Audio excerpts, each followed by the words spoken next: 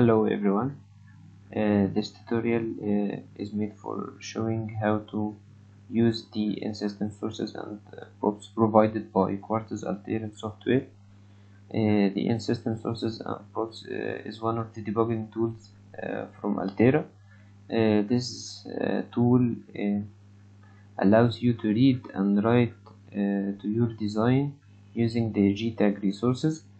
The whole flow of the in-system sources and the props is that when you have your top design and you would like to test this design, you can use this debugging tool as it will give inputs to your design and can read data from it, as you can assign the tenets that you would like to monitor.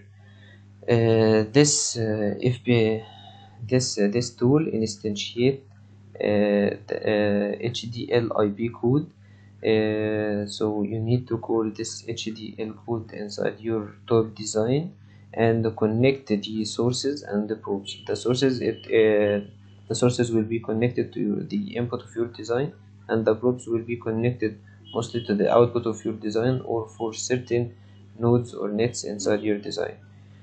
You can do this simply by the GUI provided by Quartus Altera. So let's go and find how to use the in-system sources and the props.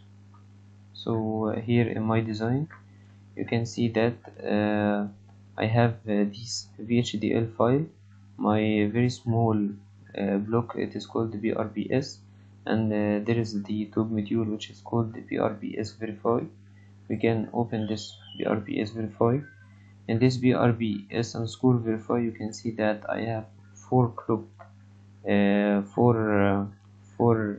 input ports and one output port.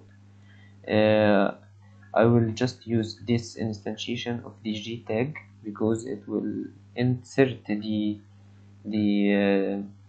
data for the input ports using the G tag that you use for programming the FPGA, and it also can read from the FPGA using the G tag. So that will be a direct interface between your software Quartus on your PC and the FPGA. So I will just I need to remove the reset, enable, and load, and use this HDL block to put these to put the data for these signals and monitor this output and maybe another output inside my design. So this is the goal of this tutorial. So how to call for the in-system sources and the props. As you can see, this is the IP catalog, or it was previously known by mega wizard function. So inside this IP catalog or the mega wizard function, just type in system sources and props,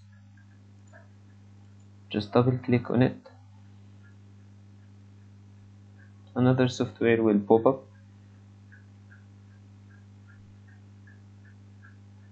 So after initializing, there will be a window that you will specify the width of the probe and the sources, and before this you can just name your entity. So this HDL block that will be produced by the IP catalog, it will just named as you prefer. So I will just type gtag underscore system. And I'm going to need this gtag to be inside my path. So this is the gtag system, and my FPGA, it is the Cyclone V, and this is its name. So it's Cyclone V family. So okay, I'll just put the port probe, so this will be connected to the nodes that I would like to monitor. So I will put 3, and this is for the source, just another 3 for the enable and reset and load. After this, I need to generate the HDL you can specify which language the HDL will be produced. So for this I will just produce the language to be VHDL, and it will be out it will be go in this directory. So generate, as you can see this is the files, so close, and he will just and the tool will just build another project that contains this HDL IP. Close. After finishing the generation of the HDL code, just click on finish. Close. Okay, so we can see easy check tab demonstration. You can see DG tag system, and this file gtag underscore system underscore instant, just for the instantiation that we can copy and paste. We can see it using Notepad. This you can copy and paste inside your top design,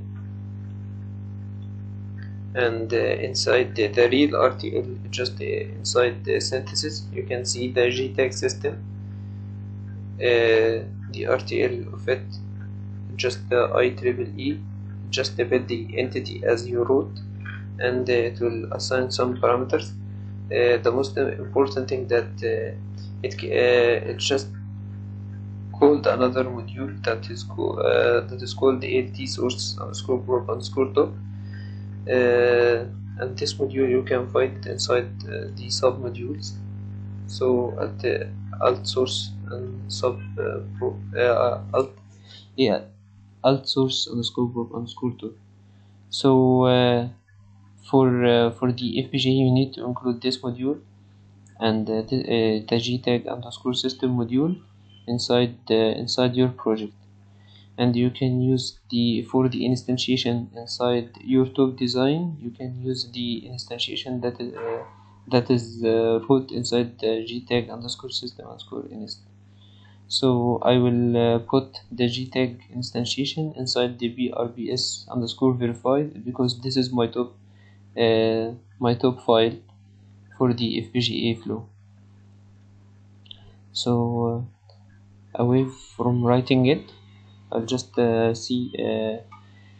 you the other project that I made, and you can see here that I put the BRBS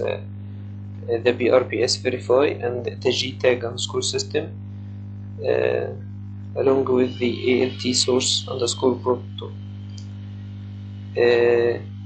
Inside the BRBS verify we can open it. So I just documented the input for the four input line to be one input line that will be clock, and I will assign this clock to the one inside the FPGA.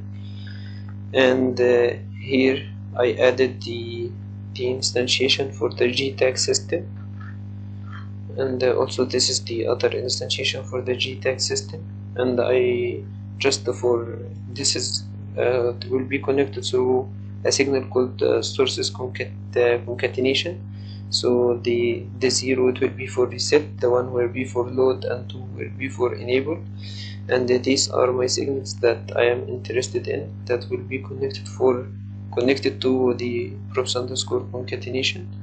So the props underscore concatenation is connected to the prop, so the source will just input, so it will input whatever signal that I put inside the reset, load, and the enable, and the props cat it will capture or monitor the change inside these signals and give it to probe, so I can see it using the GUI. Just I will compile the design. It will take a few minutes.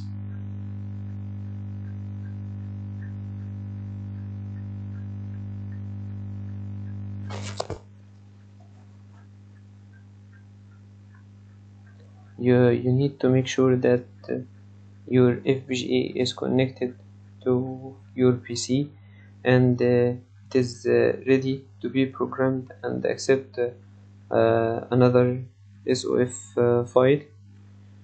So till the Quartus Altera finish growing through the whole flow.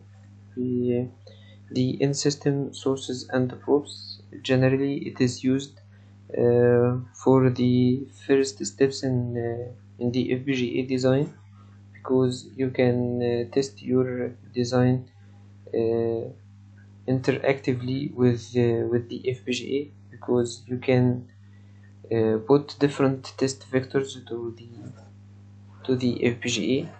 However, the in-system sources and the probes has a constraint that the width for the input ports is limited to 256 bits, and also for the monitor it will be limited for the 256 bits, and you cannot test vectors that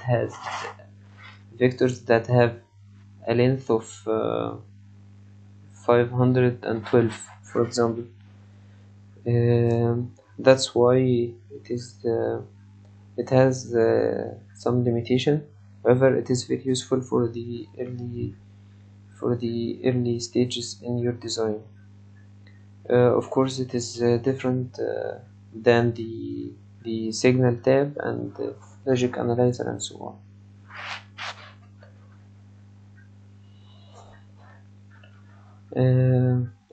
Don't worry about this file. This file is used just for the specifying the clock period and to put the whole constraint. It isn't that complex, just to match the clock and assign its frequency for my design. And you can see that I put the assignment editor that only 2 ports that I have used, the clock and the output port, which is called pos. Now we almost finish the compilation. You can just go for tools and click on system sources and probes editor. Don't worry about this. You need to go you need to make sure that your hardware is already listed here, and this is the device. After this, for the file you need to search for a .sof file that you can use for programming the FPGA. So this you can find it inside your output files, or the preferred directory that you adjusted when you started the project. So open the .sof file, click on this icon for programming the FPGA. As you can see, it programs the FPGA. So now it is ready to acquire. Here are the 3 bits for the source and the 3 bits for the probes. Clicking on this cell just change the input data, so just make it works. By clicking on the continuously read the probe data, you can interactively dynamically interact with the data. Maximum size you can adjust it using just 32 bits or 64 bits, 512 and so on. You can just put it for 8 right now. The reset is 1, so the design does not work. So put the reset to 0, the load to 1, the load to 0, and the enable to 1. As you can see, it start work. That's it. You can stop the design using this. This is a black square button, and you can read the probe data one by one using this button. And that's it for the in-system sources and probes. So good luck.